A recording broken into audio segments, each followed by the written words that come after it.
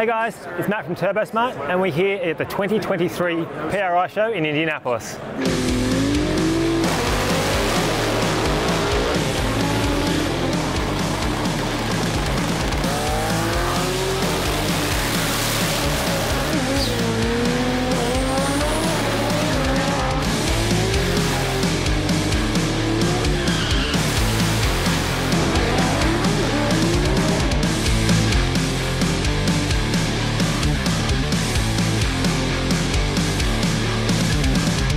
PRI is all about racing. It's race specific. These are the guys that build cars to go fast. This is Indianapolis. Indianapolis is heavy machinery, things that go fast. Big launch at SEMA, obviously turbochargers. 17 individual part numbers there, multiple different sizes. But what a lot of people forget is we also had 7 other new products that we were launched at SEMA as well. So BoostGate, which is an intake boost controller. So rather than having a wastegate on the exhaust, it's really to replace a hot side wastegate, and it puts the boost control on the intake side by bleeding boost off the charge pipe rather than diverting air around the turbine housing on the hot side. We also had 2 more straight gates released at SEMA, 40mm straight gate and also 76mm, which is 3 inches, huge, enormous straight gate, flows more than twice any other wastegate on the market. Some smaller releases, things like our PROI oil pressure regulator, so it's not uncommon to see on some aftermarket turbochargers when you see a back off or on startup. The turbo itself isn't actually spinning, so on a big turbo with a lot of oil pressure on startup, you do get a puff of smoke or quite a lot of blue smoke at idle, and the reason for that is because you've got a lot of oil pressure going into the bearing housing. The turbo's not spinning, it's not actually slinging the oil off the oil slinger, so it can seep out through the seals and into the exhaust, so you get a lot of blue smoke. So we have our Pro OPR, which is a boost reference turbo oil pressure regulator, so similar to your fuel pressure regulator being referenced to manifold pressure.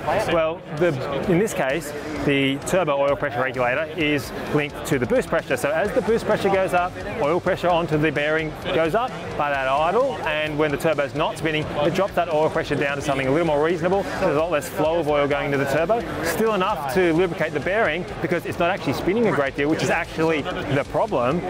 So it eliminates a lot of that blue smoke on startup and idle on some turbos that have that issue. We've also got the Raceport EM valve, which is electrically, mechanically operated block valve. So that's not necessarily new, but the size of it's new. So Raceport's one of our bigger block valves, but adding the solenoid to the top of it, the bullet valve to the top of the valve, allows you to do some pretty cool stuff actually. So similar to the boost gate, which bleeds air off on the intake side of things, you are actually able to, with the right control strategy, hang the blow-off valve open on 2-step and on spool-up. So that can be really advantageous for guys that still have, let's say, a street car, something high performance, because it allows you to effectively do a little bit better boost control. Not so much better boost control, but as you're on the 2-step, you can be bleeding some air off the intake, which allows your turbo to be spinning at a faster rate because it is actually producing additional airflow through it, but it's not all going into the engine, which you think, why would you want to do that? Well, if you're only controlling the boost by bypassing air around the turbine, then it's at a set speed for the amount of boost you're producing. If you're bypassing some through the intake, your turbo can be spinning faster than the amount of boost you're producing. So when you let the clutch out or release the trans brake, your turbo is spinning fast enough to make more boost than it's currently making, so it comes on boost a lot faster. So that's a pretty cool feature of that block valve. There's been a lot of talk about the sizing, the full range of turbos, like I said, 19 different part numbers. We've got quite a bit of feedback now, so the first run of turbos has gone out into the wild, and there's plenty of them gone on cars. The feedback's been twofold. So 2 major things that we're hearing. One is guys that have bought a turbo that they thought was the right size, and it's spooling up so much quicker that they're actually like, ooh, maybe I can step up a size in turbo to make more boost. The other side of that is, I guess, the opposite side, which is you can take the same turbo and make more boost. So 2 major things. You're either going to end up with a similar size turbo that spools up quicker, or you step up a turbo size so it spools up the same time, but you're making more boost. So they're 2 things to think about when you are selecting the turbo if you're comparing to some of the competition.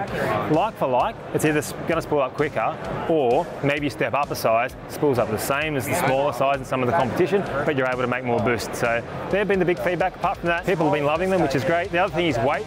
A lot of people commenting about the weight. They're very light in comparison to some of what else is on the market. So it's been pretty cool. The biggest issue really has been we've already sold out. It's always hard to judge how many of something you're going to sell. Obviously a big investment with a lot of sizes, big investment in components, in the first production run, a lot of machining, a lot of balancing, all that sort of stuff. So it's been really exciting to see the take up, the excitement. It's actually a little bit difficult to know because we sold everything. It's like, what's going to be more popular? I don't know, because we sold everything. So that's really exciting for us going into next year. I'm already working on some new castings, some new housings, T4 divided flanges, some smaller stuff toward the back end of next year, 2024.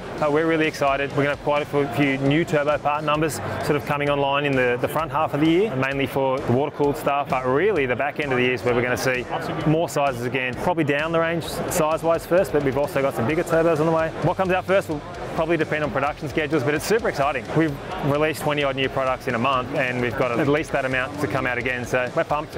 Keeping up with the supply and keeping up production is going to be the biggest challenge, but it's a good challenge to have.